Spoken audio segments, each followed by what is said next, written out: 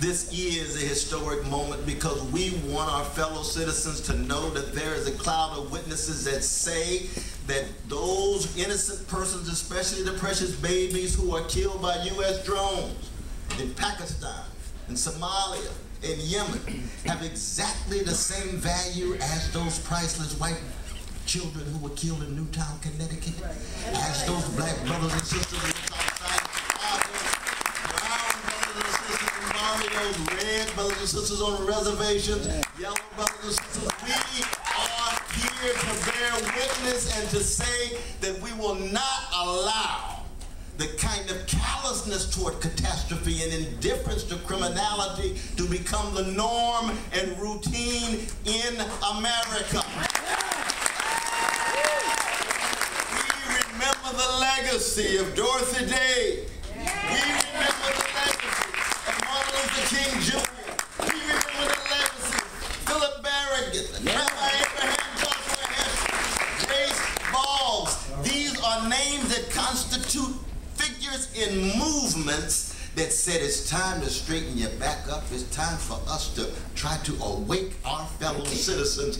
No more sleepwalking in America when it comes to militarism, when it comes to consumer market-driven materialism, when it comes to racism, anti-Semitism, anti-Arab hatred, anti-Muslim hatred, homophobia, any form of xenophobia, but most importantly, when it comes to imperial crimes. Around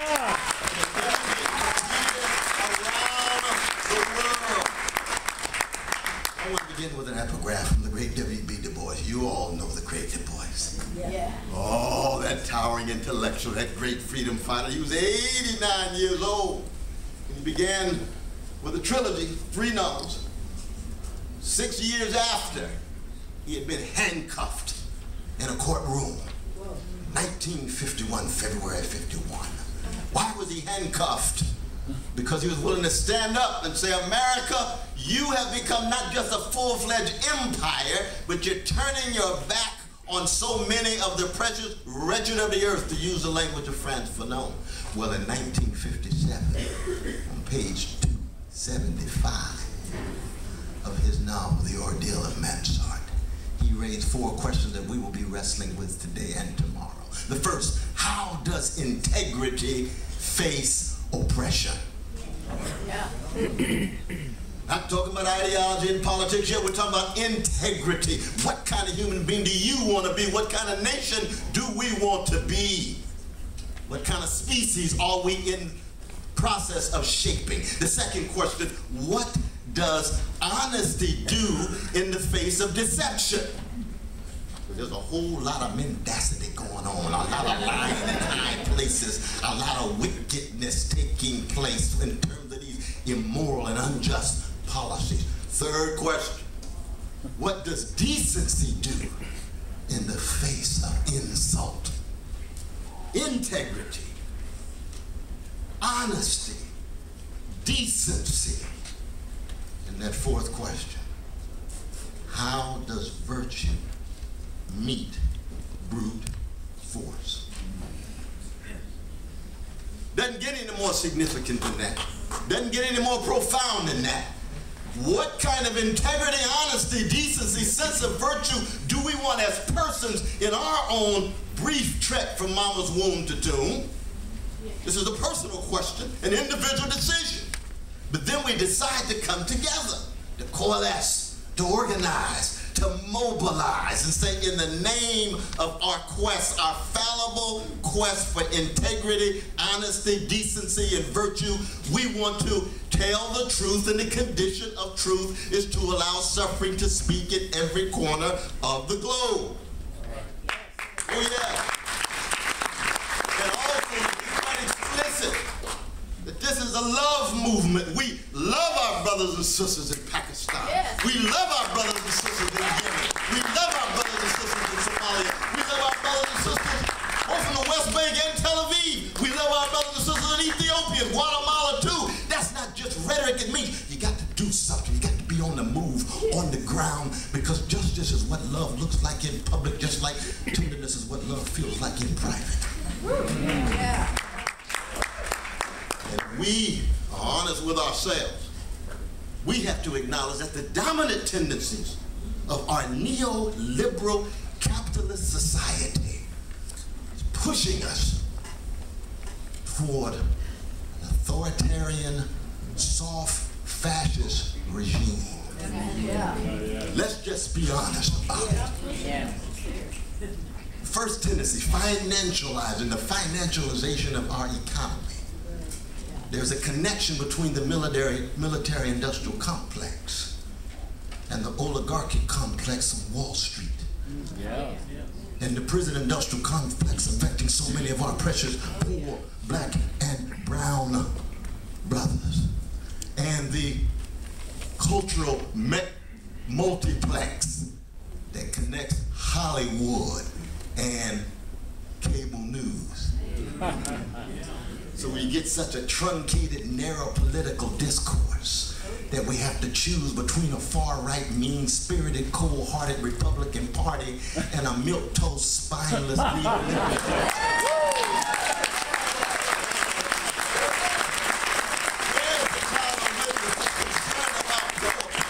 concerned about working people. And this is not a matter of political correctness. This is a matter of choosing to be a certain kind of human being, willing to organize and mobilize with others who are making that choice to at least keep alive some beacon of hope in a world of such bleakness for so many of our precious brothers and sisters around the world. That financializing.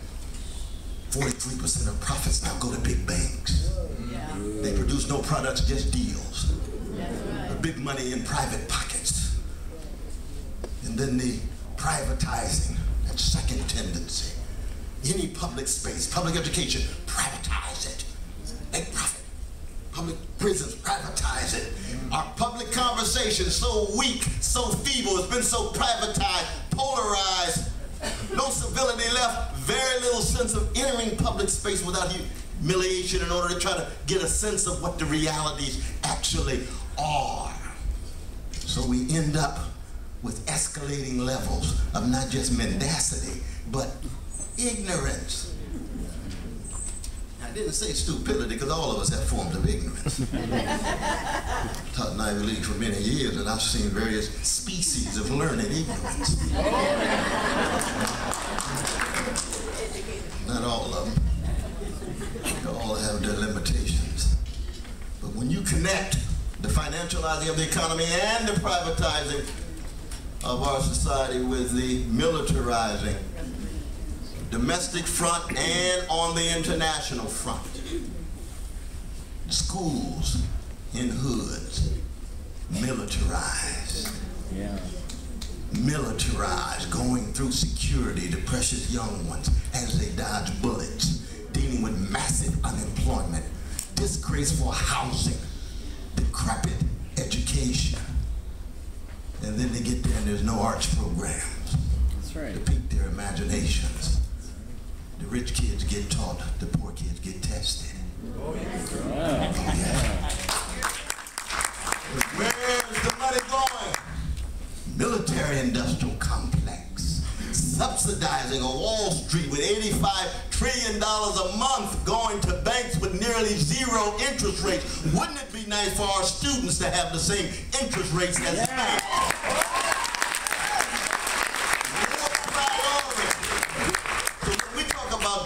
This is a way into understanding our neoliberal capitalist economy, which is global. That's why it's so good to have our brothers and sisters from Europe, from Asia, from Africa, and other places.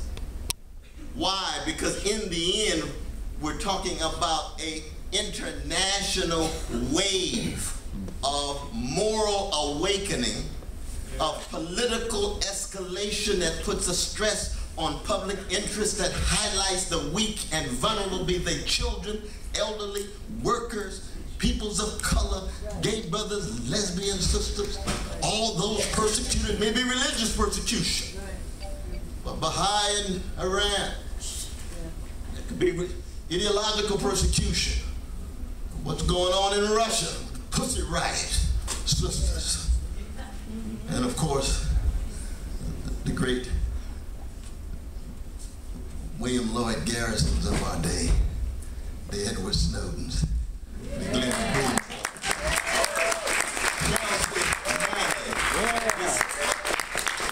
disclosing and unveiling the lies and the war crimes of our government. They say, oh, well, Brother West, why do you have to use the word crime and criminality? Because it is. Absolutely, we've got to tell the truth. I come from a people, the black people, who've been criminalized in perception and in praxis for almost 300 and some years. And yet in the face of them being criminalized, in the face of being terrorized, traumatized, and stigmatized, who do? We dish out the John Coltrane with a love supreme. We dish out James Baldwin. We dish out Martin Luther King Jr. We dish out Toni Morrison, meaning what? In the face of the killing of innocent peoples like U.S. drones, we don't respond with the same hatred. We don't respond with the same counterterrorism. We decide to take a higher moral and spiritual ground, not because we're naive, but rather because we hold on to our quest for integrity, honesty, decency, and a sense of virtue. And even if at the moment it looks as if we're defeated, we'd rather be relatively defeated and momentarily defeated now, holding on to our integrity, decency, honesty, and virtue, than win and be with the gangsters and the thugs, what might makes right, thinking they can get away with anything with no transparency, no accountability whatsoever, turning their back as if somehow the torture under the Bush administration, no accountability. The wiretappers, no accountability. Wall Street executives, not one gone to jail, but oh my God, let Letitia and Jamal get caught with a crack bag on the corner. They go to jail for years. What a warped criminal justice system. Yeah. That's the kind of thing.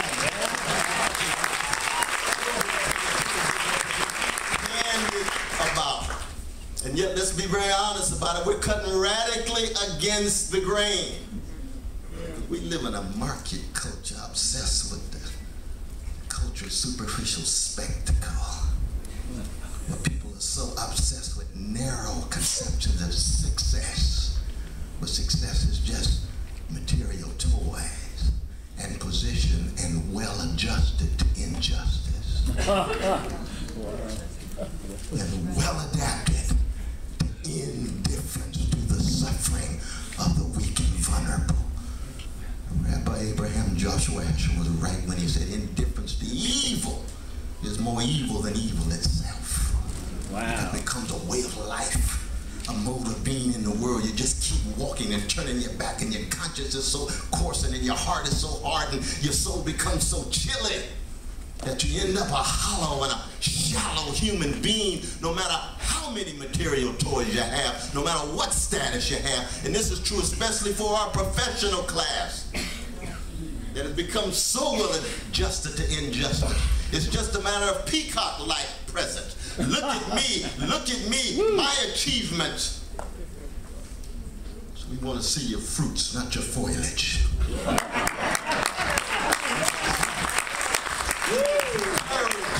To tell the truth and bear witness to justice, not your superficial stature.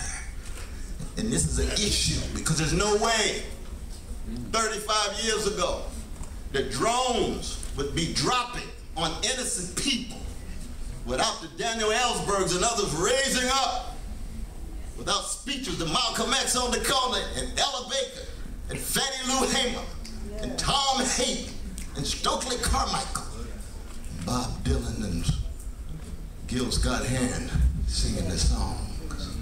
Where are the voices? And I come from a tradition that says, lift every voice.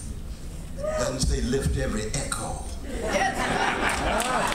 the market culture, we're so obsessed with success that we don't want to tell the truth. You got to lift your voice when you're talking about drones, not echo the mainstream discourse. Fox News, right wing, MSNBC, neoliberal, both of them so radically inadequate. We don't tell the truth about the connections of the oligarchs and the plutocrats in the White House and in Congress with lobbyists. Don't want to tell the truth about hiding and concealing what is going on in the military-industrial complex What is AFRICOM? Why is the terrorism shifting to Africa now? Why are the drones shifting to Africa now? Let's tell the story of Lockheed.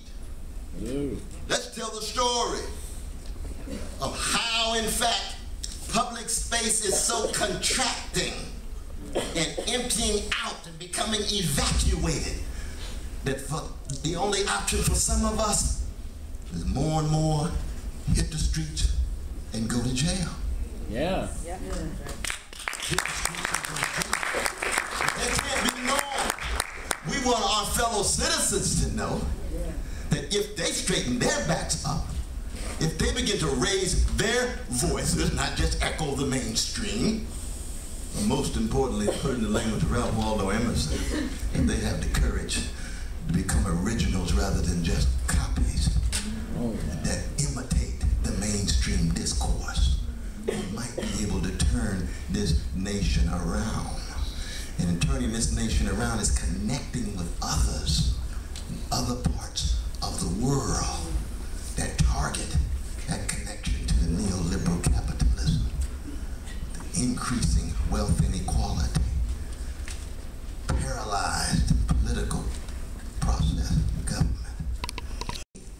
Drop drones on innocent people, and especially innocent children, and think somehow that that doesn't affect your soul, your destiny, your sense of who you are as a people, let alone who you are as a fragile experiment in democracy, given that imperial weight and burden that's snuffing out the energies of so much of the democratic practices in our society. So, I mean, when I think of the National Lawyers Guild, the Brother Ratner and the others who was with us at the Manning Trial with Chris Davis and the others, I mean, they've been masterful in trying to ensure that our legal system is just to the degree to which we're willing to fight, sacrifice, and keep it just.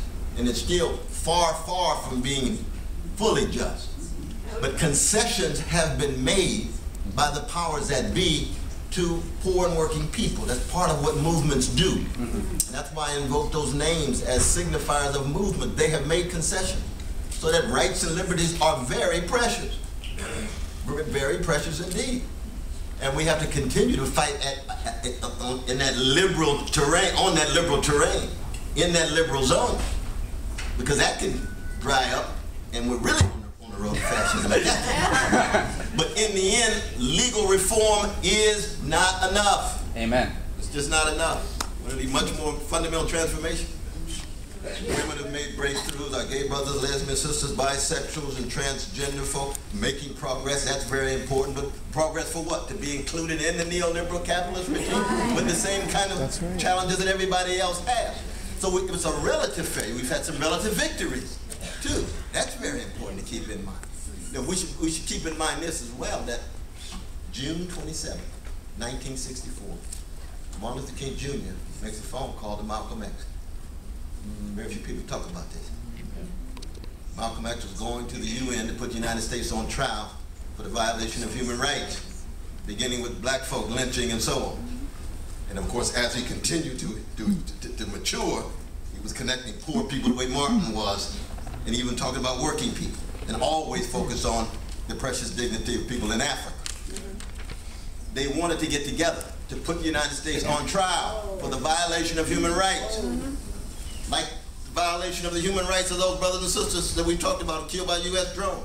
And what that does is it sparks a dialogue. And people say, well, they were signing their death warrants when they did that. There's a sense in which that's true. Because some of us have to be willing to die. Not everybody. Somebody got to be around to keep fighting. But what they were doing was saying, you know what, we're going for broke. And they never got a chance to do that together. And you see, in 1964, with Detroit to come, with Watts to come, with Newark to come, with DC to come, lo and behold, that kind of momentum channeled in the right moral and spiritual way. We're not talking about rage tied to revenge. We're talking about righteous indignation tied to justice. When that takes place, then you've got some serious pressure. The elites in place shake in their boots. They shaking their boot. And one of their aims is to keep us divided. That's right. Keep us separated. Keep us so far removed from one another that when they see us coming together, they know that a new day is at least a possibility. And that's precisely what we were trying to do with Stop and Frisk. We've seen now there's been a setback in Stop and Frisk in New York. We got a new mayor. He's progressive. We're going to see whether he's progressive or just another neoliberal who uses progressive language but governs in a neoliberal way. I like his spirit. We're going to see. See, as a Christian, I like to put loving, tough pressure on all the politicians. I don't care what color they are. We must ensure that black people have a sense of self-respect, they have self-defense and self-determination. And as he became even more internationalist, concerned with issues of class, concerned with issues of empire, and more would have been concerned with issues of gender. And in his own organization, he ensured that women had major positions in that time. That he would be here with us saying, as a revolutionary Muslim, as someone who's concerned about those on the chocolate side of town, I'm unapologetic in terms of my love for black people, but my love for working and poor people is intense too. And that we need to be able to come together recognizing that we do not want unanimity, we want unity in diversity. There's going to be a variety of different voices, perspectives. We want our anarchistic brothers and sisters, we want our socialist brothers and sisters, we want our progressive brothers and sisters, we want our self-styled latitudinarian brothers and sisters, whatever you bring. We want prophetic Jews, we want prophetic Catholics, we want prophetic Baptists. We want prophetic Mormons. That's not a contradiction. We want all the folk who are concerned about integrity, decency, honesty, and a sense of virtue. But Malcolm was very clear about where he's coming from. And I think his voice in some ways is becoming as important as the voice of Martin Luther King Jr. because Martin Luther King Jr. was sounding more and more like Malcolm with a Christian twist. When he was shot dead. And when he was shot dead, 72% of Americans disapproved of him and 55% of black people disapproved of him because he was moving in a radical direction. And we need to catch up with him and Malcolm and so many of the others.